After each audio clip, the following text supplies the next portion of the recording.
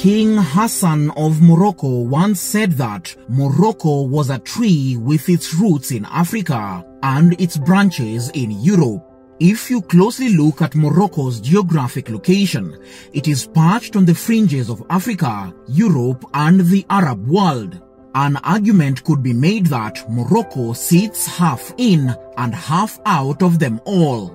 It is an Arab state, but half of its population speak either Berber or French as their mother tongue. It is African, but for 3 decades was estranged from the Organization of African Unity after it quit the continental body in protest in 1984, when the bloc recognized the independence of the disputed territory of Western Sahara, which is regarded by Morocco as part of its historic territory.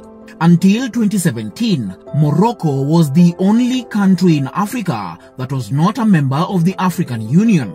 But following intense campaigns by Morocco's King Mohammed VI to rejoin the bloc, saying at one point that Africa is my home and I'm coming back home, Morocco rejoined the bloc after a 33-year-long absence. The decision came at the annual meeting of the African Union in Addis Ababa, its headquarters, where 39 of the African Union's 54 member states agreed to allow it back in the fold, despite stiff resistance from countries such as South Africa and Algeria over the status of the disputed former Spanish colony. After a tense debate, it was decided to leave the question of the disputed territory for another day and resolve it with Morocco back in the family. And so Morocco rejoined the African Union, reportedly with an ulterior motive, with the hope that being inside the AU would bring it diplomatic gains against Western Sahara and allow it to lobby against Polisario Front's interests. So that's enough context. Now let's jump into the juicy stuff.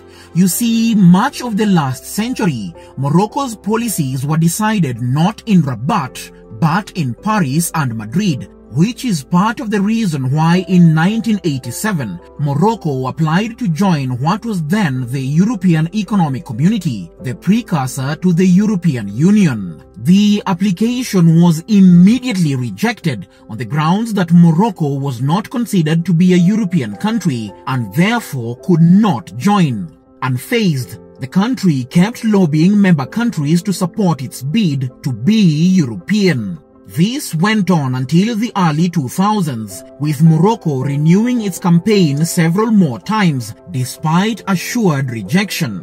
During his state visit to France in the year 2000, Morocco's new King Mohammed VI pressured Paris to lobby for establishment of a new relationship between the EU and its southern neighbor. According to him, the timing was perfect, as his country stood a good chance following the acceptance of Turkey's eligibility in 1999.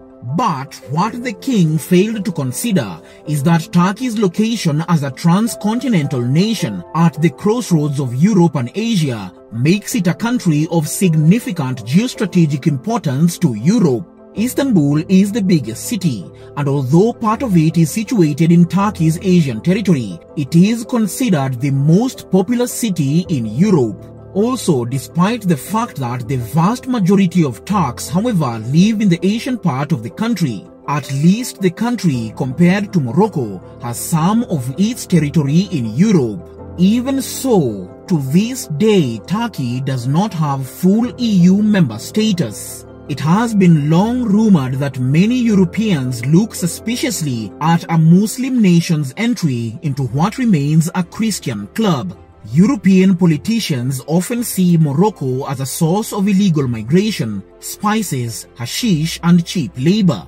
But from Morocco's perspective, the division of the world into two separate blocks of Africa and Europe looks artificial. Separated from Europe by the Strait of Gibraltar, a mere 14-kilometer wide, Morocco's economic and strategic interests are firmly rooted in the countries to the north. At one point in the 1980s, former King Hassan had a plan for construction of a bridge across the strait to bring it closer to Europe, but it never materialized. The EU remains Morocco's biggest trading partner and is a key customer for its manufactured goods and agricultural produce. French and Spanish tourists account for nearly half of all tourists visiting Morocco in a typical year. Nevertheless, the EU also benefits from this relationship, as Morocco has become fundamental in essential areas for the Union, such as counter-terrorism cooperation and migration control. Indeed, for an African country, Morocco is closer to its Western partners than to its neighbors in the Middle East and North African region and the rest of Africa as a whole. Obviously, this is not the same for the European Union. Despite its interest in the southern neighborhood, the plans developed for the region have always been of limited ambition compared to Morocco's larger-than-life ambitions. Many analysts have concluded that the European Union is a closeted Christian-majority state organization, which is the main reason for Turkey never managing to get full membership status. It is important to see what are the factors necessary for a country to qualify for EU membership. That is, if it respects the criteria laid down by the Treaty of the European Union in the form of the Copenhagen criteria. The most important ones are 4. Political criteria, which means rule of democracy, respect of human rights and protection of minorities.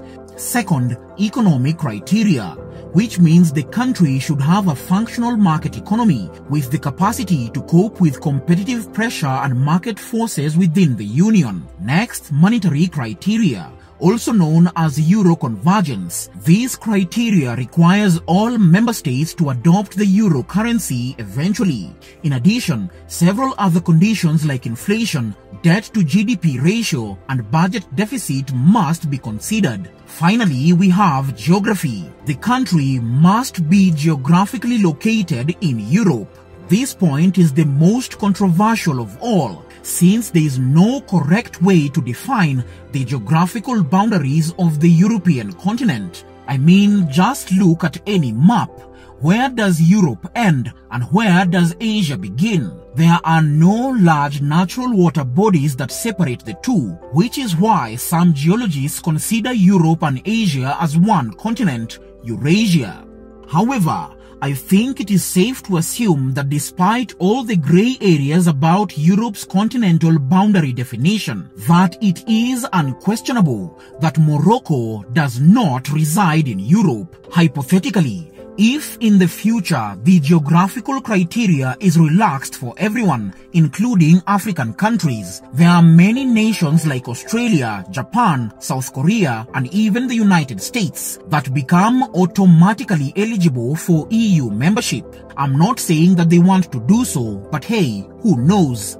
From the time of the Roman Empire, Morocco's history has been interlaced with Europe's. For instance, in the 12th and 13th century, Spain was ruled from Morocco, and today the kingdom has often been seen as a force for good in a troubled region, a mildly authoritarian monarchy. Since King Mohammed VI's ascension to the throne in 1999, much of Morocco's foreign policy shifted from ambitions of joining the European Union and directed toward securing international recognition for its claim over the Western Sahara. Before former US President Donald Trump left office, he unilaterally recognized Moroccan sovereignty over the entire territory in exchange for the normalization of relations between Morocco and Israel. The European Union did not follow suit. You see, to a large extent, the international community viewed the Trump administration as an anomaly and saw its major decisions as temporary ones that would be eventually rolled back when a more traditional president entered the White House. This made Morocco willing to pursue other ways to try and bend the European Union to its will. In the past few years, Morocco has started to use its increasing leverage on security and migration to demand better deals and greater economic cooperation from Europe. A clear example of this can be noted in the migrant crisis that took place in 2018, when an unprecedented 12,000 migrants crossed into the Spanish territory of Ceuta through the deliberately unattended Moroccan border due to a dispute between the two countries. By allowing thousands of migrants to cross into Spain, Morocco was not just punishing Madrid for its stance on Western Sahara, it was also taking a page out of Turkey's diplomatic book. In that case, as a control of illegal migrants from Syria into Europe. Thus, Morocco signaled to the EU that it too was prepared to use migrants as a pressure mechanism. There you go, guys. I would like to thank our great supporters on Patreon, whose generous contributions allow us to keep creating more high-quality content. If you'd like to know more about the migrant crisis and why Europe's most secure border is in Africa, please click on this video on your screen. If you'd like to help out with the channel, please head over to patreon.com/ReasonAfrica. That's patreon.com/ReasonAfrica. Thank you so much for watching. I'll see you next time.